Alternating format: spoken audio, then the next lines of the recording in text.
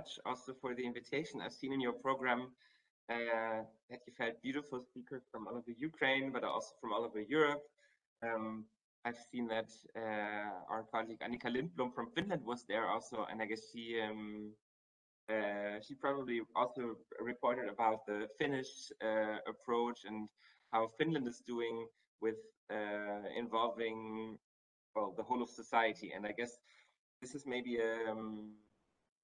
I'm trying to add on that as a perspective from Germany, how the German Council for Sustainable Development is organizing multi-stakeholder platforms for reaching the 2030 goals. So maybe just a short overview on who we are as the council. So we are not a state body, nor are we a private body, but something in between. So the German Council was founded by former Chancellor Gerhard Schröder in 2001. So this year we celebrated 20 years of our existence.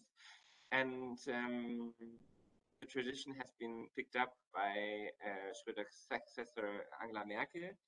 And she appoints 15 members of this German council, high-ranking members from civil society, the private sector, researchers, but also former influential politicians, and appoints them for 3 years. And they have 3 main tasks in this council.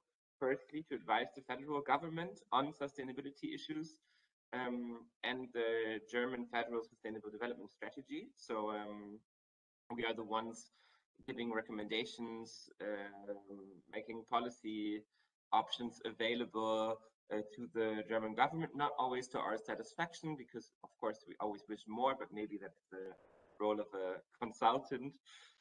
So the second task is to foster the public debate on sustainability. When the council was launched in 2001, sustainability was basically a non-issue. Nobody talked about sustainability, and I guess 20 years in, there's around 85% of the German population who at least have an idea what sustainability is and what it means. Doesn't mean that they know the concept in every facet, but I guess it's the public debate has changed significantly in the past 20 years. Not only, but also thanks to the German Council for Sustainability. And thirdly, third task is that the council for sustainability projects makes pilots and makes in certain fields of action brings forward new initiatives and showcases projects that haven't been there in the public debate before. So this is maybe the framework in which we're operating. I myself am working as a policy officer, mainly on urban development for the Sustainability Council in Germany. So I'm working for these 15 members to make their voices heard, to consult them on their matters. I talked about the projects that the RNE, so that's short for the German Sustainability Council, Rat für nachhaltige Entwicklung in German, that this council initiates projects that in one way or another contribute to sustainable development. And of course, you all know the different pillars of sustainable development: environmental, social, and economic aspects. And this triangle is really also a leading principle for all of our projects. So we have projects that concern more the business side in the sustainability code that we offer for enterprises and companies so that they can report on their sustainability initiatives. We have regional hubs that consult cities and civil society stakeholders and businesses in the different regions of Germany, and that are hubs for debates. Talking about food systems, we have one project that's called the Sustainable Shopping Basket, which kind of gives an overview of what sustainable lifestyle and everyday lifestyle could be, which products and services are needed, and how much they would cost. Then the project that I'm going to talk about in more depth is the Sustainable City Dialogue. It's a forum for pioneers among the mayors of Germany who are fighting for sustainable development in their municipalities. Then we have an award that is called Projekt Nachhaltigkeit, Project Sustainability, that awards different kind of stakeholders in their efforts for a more sustainable Germany. Just this week, we have German Action Days for Sustainable Development. There are over 2,000 activities listed on our map all across Germany that try to put sustainability on focus by very different groups of people, individuals, companies, NGOs, smaller initiatives all over Germany. So this is one thing that we do annually to showcase that actually society is ready to do something and puts pressure on all levels of government to make it easier for them to act sustainably. We have a hub for sustainable finance where we talk about sustainability in the finance sector. We have a fund for small scale sustainability culture project where we try to bring together artists and initiatives and NGOs and for them to create projects together in local communities, and we funds for this. We did a peer review of the German sustainability strategy in 2018. I guess this is a very good practice also. And thirdly, lastly, we have regularly an education competition on which schools and non-school actors have the best concepts for SDG education, to give you an overview of what we're doing. But today, so of course, the SDGs are our leading framework that the lens through which we look at sustainability. But the project I'm telling you today about, as all the other projects, basically follow this line of action, meaning that SDG delivery needs everyone in society, and we can only advance if there is a whole of society approach. And how this works for the target group of mayors and cities, I will show you now. Why is it important that we talk about municipalities and cities? This is the greenhouse gas emission charts currently, 2020 and 2030 targets. And you see on the very right side that hit the 2030 goals, with the current measures being taken, we will fail our targets. And the biggest problems are mainly in the sectors of buildings, to be seen in green here, and in transport, to be seen in blue here. So you see the left greenhouse gas emission budget and the sector targets. So there's a big gap. So buildings and transport are two very important climate sectors where we have to get better. And they are also part of the 6 transformation areas that are defined in the German sustainability strategy. And these two, mobility and construction, they are very directly touched upon by municipal responsibilities. So this is where the cities can and must act, and cities are needed in these transformation areas. So this is why in 2010, ERNI, the German Council for Sustainable Development, established the Sustainable City Dialogue. Right now, there are around 40 mayors from a lot of major cities in Germany that consider themselves, or that we consider also maybe pioneers of urban sustainability transformation. It's organized and facilitated by us, and these mayors meet once or twice a year.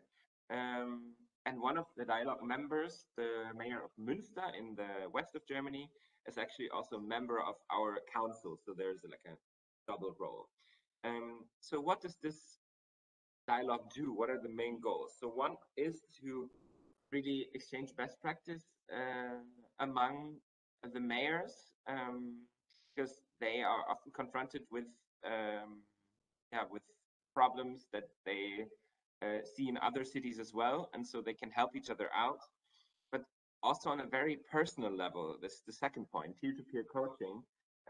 Sometimes mayors want to exchange on their personal challenges when leading sustainability transformations in a city, and how to work with their maybe employees who are reluctant to change, maybe their constituents, their citizens that in general are all for sustainability and climate transformation, but on the other hand protest against local changes.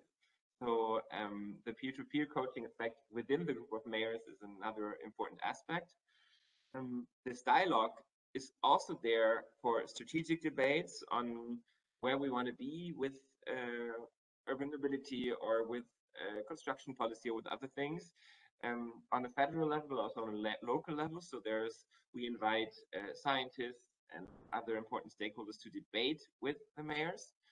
And the last goal, which is not the least important one, but I guess maybe the main one, is that we create a forum for the mayors to advocate for their own interests and for sustainability interests, especially towards the federal government.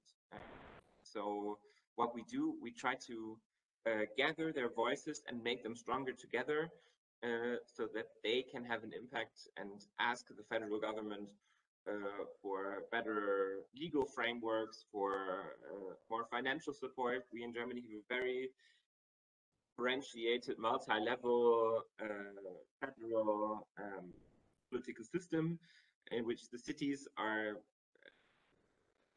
now intertwined with the Länder, so the regional areas, and the federal areas is quite complicated.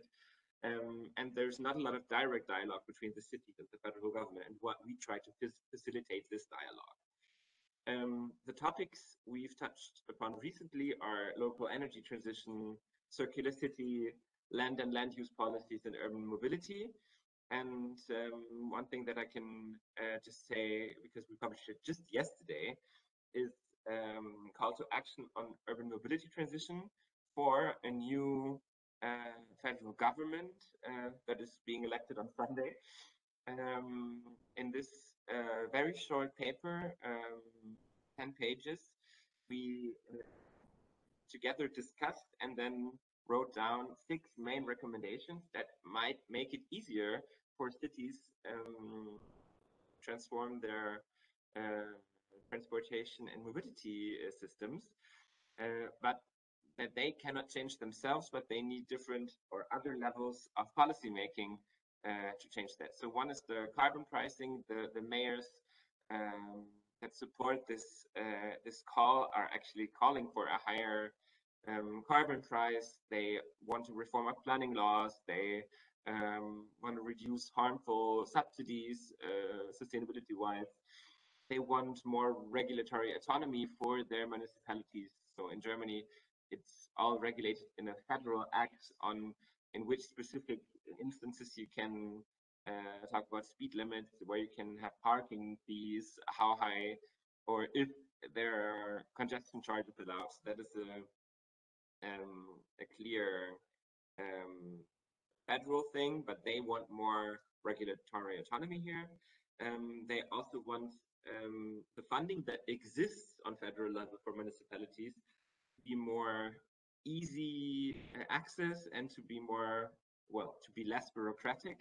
And they want to make use of digital services that needs to be coordinated on a federal level, and they want tools to regulate new forms of mobility, especially in micromobility. So you see the many e-scooters lying around in the cities. That is a very big problem for a lot of people.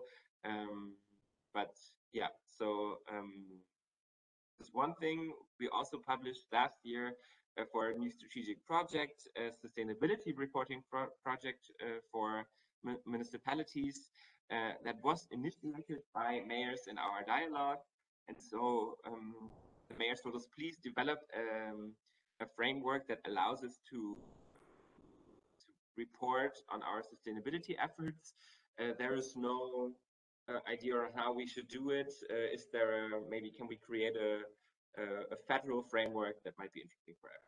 So we developed it in a broad multi-stakeholder process and are now testing it in 2021 and 22 in around 25 cities all over.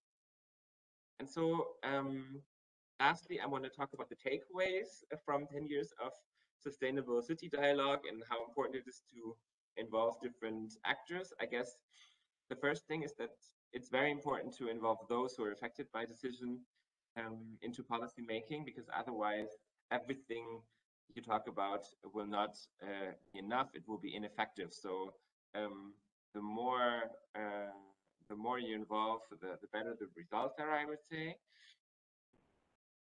As with this conference, there are so many good solutions out there. You just need to know about them and then share them. I guess this is what our forum of mayors is there for.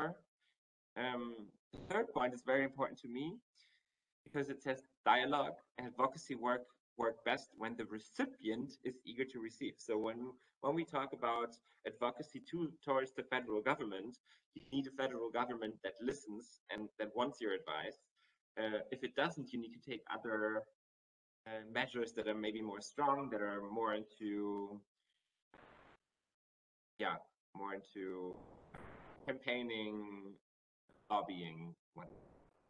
I think everyone is an expert, even in these very diverse group of people. So I would everyone to invite to keep attitudes low, that are always also saying in these mayor meetings that everyone is equal and that there's no one who knows best or knows more than someone else. And that diversity is a strength. That's my next point. Cognitive and illogical diversity makes for better dialogue. So I guess you need to have very different voices on sustainability to make the case for better regulations, for better ideas, but you don't have to start with Adam and Eve. So at least you need a certain commitment for sustainability, for dialogue on sustainability to work. And it's a fine line, but I guess you somehow need to sort it out. And lastly, I think safe spaces are also relevant for political representatives. Our meetings are confidential, so nothing that we discuss in these meetings gets out to the general public. They can talk about their challenges, about maybe the weaknesses that they see in their cities very openly. And I guess this is one of the keys that makes this dialogue work so well and has been working in the past. Much. Contact me. I'm glad. Here are my contact details. I guess you'll find me on the web. Jan KORTE is my name. Hello. Thank you very much.